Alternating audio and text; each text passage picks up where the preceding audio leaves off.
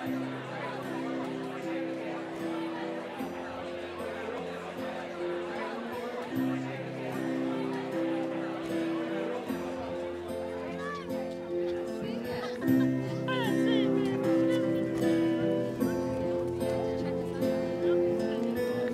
of the people involved here tonight actually have helped get you to Queensland. Would you like to say anything to them, Jen? I'd like to thank everyone that let me go to Queensland. I'd like to thank everybody that let me go again.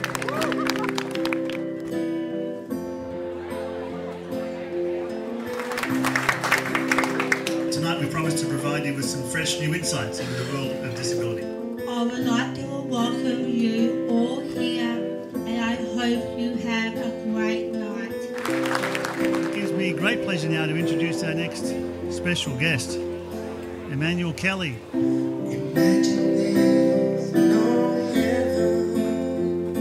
But it's more than a paycheck. I think you have to have a heart to work with people with disabilities.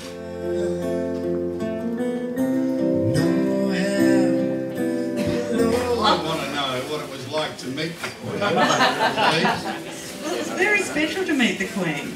And so they did everything in their power to make sure that we had the best experience that we could possibly have in our lifetime.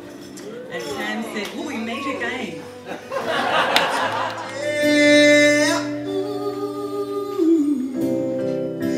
Imagine there's no... Ladies and gentlemen, 50 to go if you like. Is it genuine?